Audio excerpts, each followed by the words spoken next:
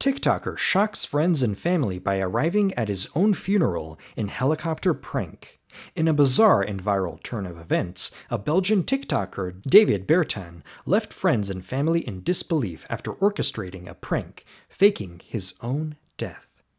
The shocking stunt involved a staged funeral near Liège, Belgium, complete with a heartfelt post on Facebook announcing his demise.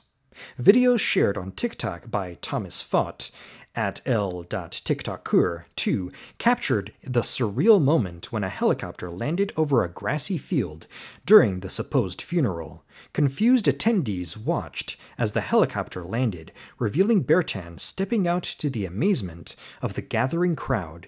A caption on the video praised Bertin for successfully executing the prank, with friends and family expressing their joy of him being alive. While the videos portrayed a happy reunion, the comments section told a different story. Viewers criticized Bertin for traumatizing his loved ones and accused him of attention-seeking.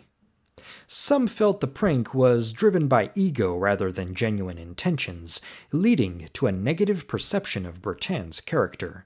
Facing backlash, Bertin addressed the criticism on his TikTok channel, explaining that he intended the prank as a way to test who truly cared for him. He revealed feelings of growing apart and a desire to impart a life lesson to those he felt had not appreciated him.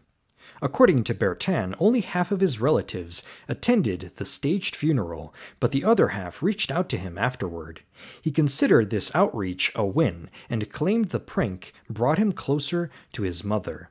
Appearing on the French talk show Touche pas à mon poste, Bertin admitted that even his children were initially unaware of the prank and his wife discouraged him from following through.